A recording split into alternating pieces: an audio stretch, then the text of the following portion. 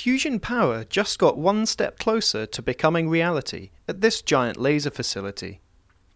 The idea is to supercharge laser beams through a massive chain of glass amplifiers. The pulses will then be directed towards a gold cylinder the size of a pencil eraser. A fuel pellet made up of 2 hydrogen isotopes necessary for fusion will be inside the chamber. As the laser pulses converge on the pellet, the cylinder will heat up to around 3.3 million degrees Celsius. This will cause an intense burst of X-rays that implodes the pellet and forces the hydrogen atoms together. The resulting nuclear fusion reaction would create more energy than the laser pulses delivered. Although a fusion fuel target hasn't been ignited yet, researchers have figured out how to focus the lasers on such a target. Scientists hope to attempt fusion ignition by the end of the year.